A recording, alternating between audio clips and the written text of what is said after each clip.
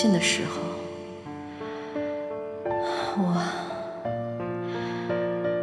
我已经到了另一个世界。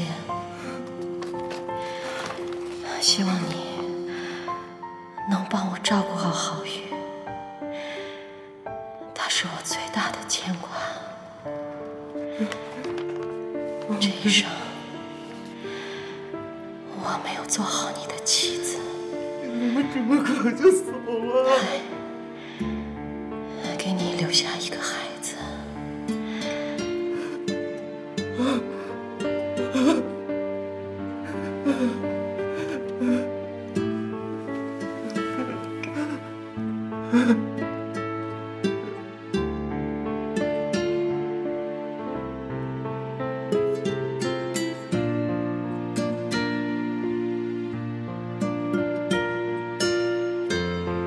我爱你，我也爱你。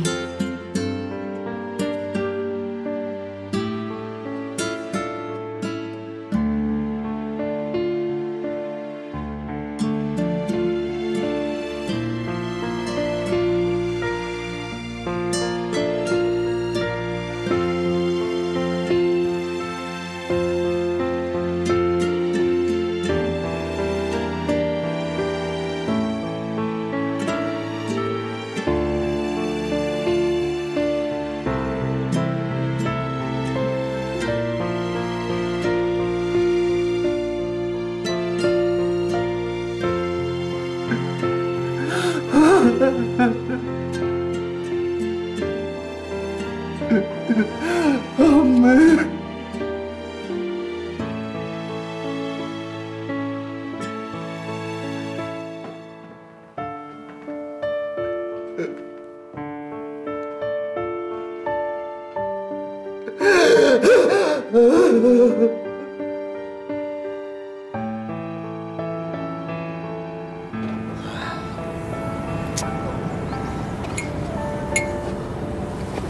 哎，你还记得咱们第一次在这个码头上坐船吗？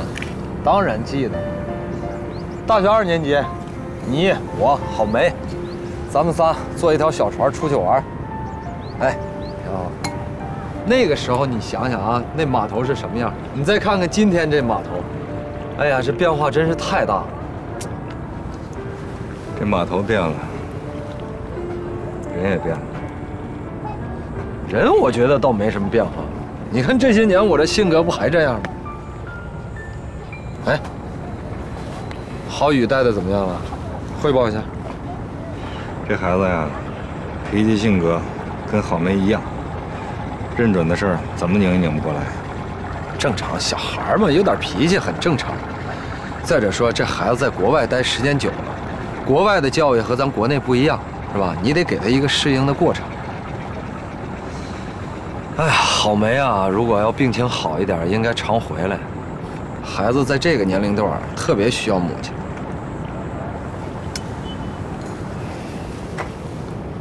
郝梅有消息了，有消息了，怎么样？病好点没有？半个月前去世了。啊？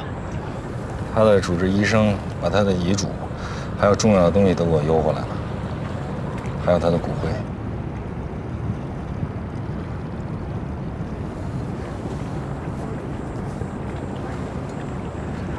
我们俩原来都说要好好照顾他，可是我们谁也没做到。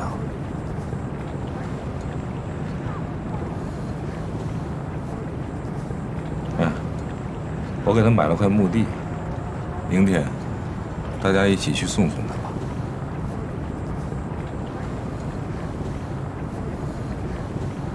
天豪，你以后要善待郝宇啊。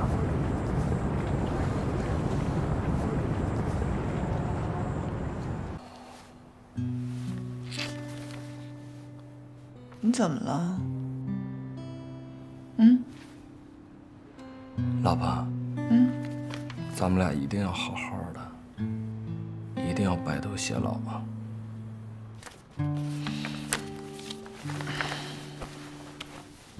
你怎么了？今天突然说这个？郝梅死了。谁？郝梅。怎么可能？他不是在美国的？他把浩宇托付给田恒之后，就去美国治病了。而到美国没多久就去世了。哎呀，天哪！什么病啊？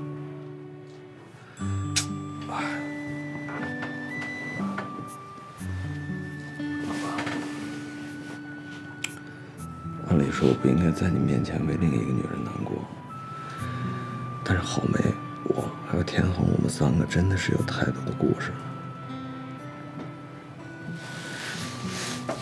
你要不想说，可以不说。我们仨呢是高中同学，高中毕业以后，我去了徽州师大，他们俩去了徽州财经。上学那会儿，我也就知道郝梅喜欢我，我也喜欢郝梅，田恒喜欢郝梅。就在他们俩毕业那天呀，他们俩都喝醉了，郝梅就错把我田恒当我了，他们俩就发生关系了。田恒呢，就将错就错，但是我不知道，我以为田恒是有意抢我女朋友。再后来，他们俩就结婚了。自打他们结婚以后，我就基本不跟他们联系了。后来听家里人说结婚以后田恒有了外遇，郝梅就跟他离婚去了美国。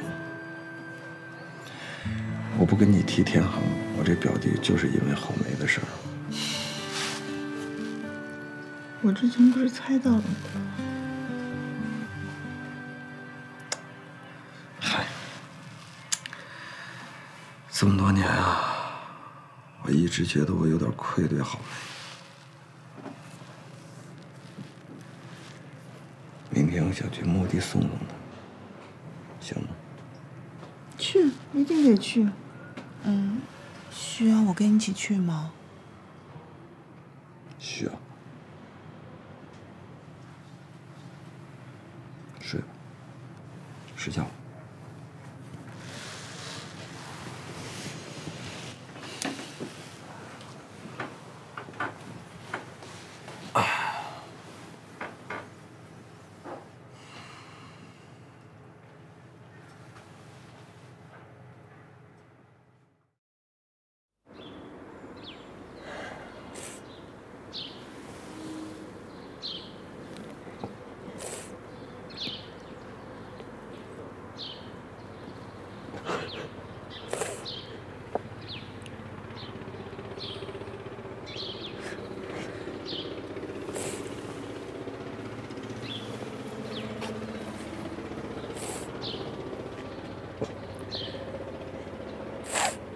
好梅呀，奶奶来看你来了。你知道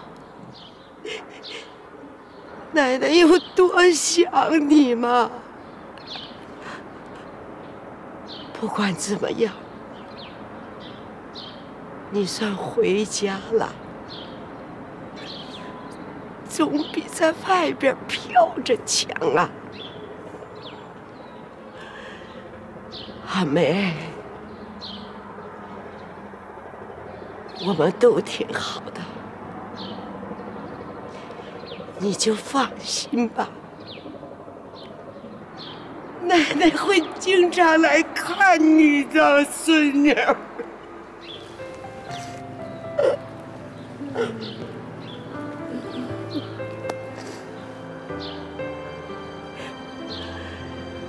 梅，奶奶想你。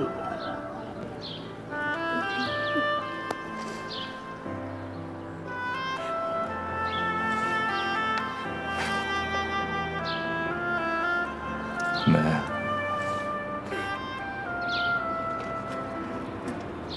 对不起，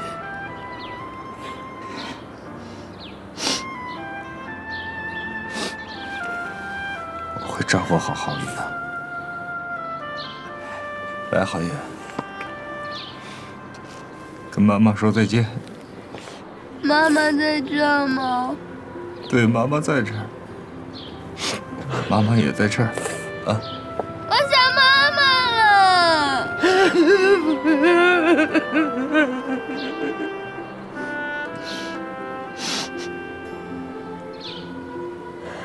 浩梅，现在也挺好的，不用再受病痛的折磨了。放心吧，将来会帮着田恒一块儿把浩宇培养成人的。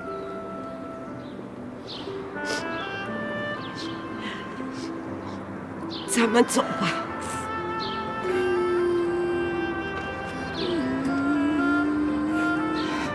浩宇，跟妈妈说再见。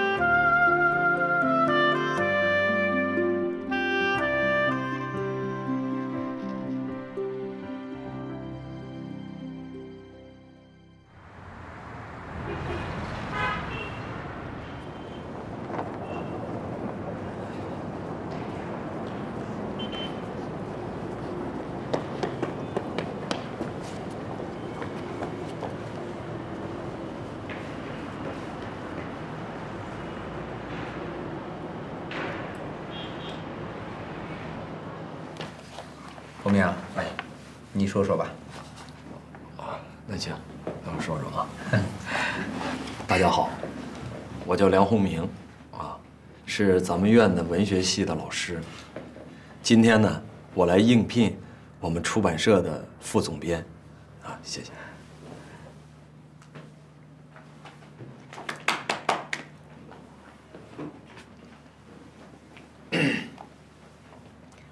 完了。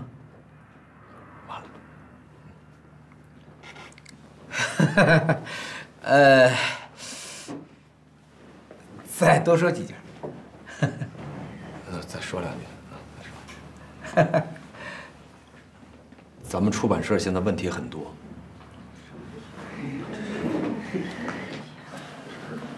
他什么意思啊？为什么我们的书现在没有销路？大家想想，现在是21世纪了，信息化时代、多媒体时代，人们想获得信息和知识途径很多，除了书，比方说电脑，对吧？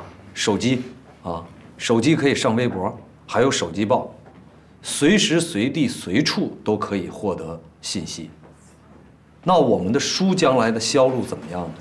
怎么办呢？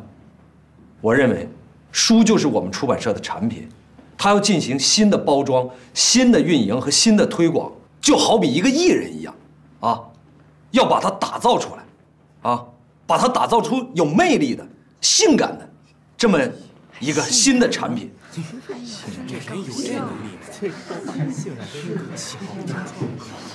哦，这个梁老师说的性感啊，我是这么理解的，它就是大众亲和力，是这个意思吧？是这意思。哎哎，人家还没说完呢，听不懂啊？听。性感，我也听不懂。那这样吧，那我就总结一下，咱们这个出版业呢，确实到了瓶颈期。要想突破，就必须像梁老师刚才说的那样啊，抓住这个大众亲和力，非常有意义啊，是这个意思吧？对，如果我能应聘成功的话啊，首先我从源头抓起啊，优化选题，一定找到我们这个学术品质和大众的这个热点、这个切合点。大家放心啊，我一定把我们的出版社创造出一片新的天地。年轻人，大家同不同意？早就该这样了。好。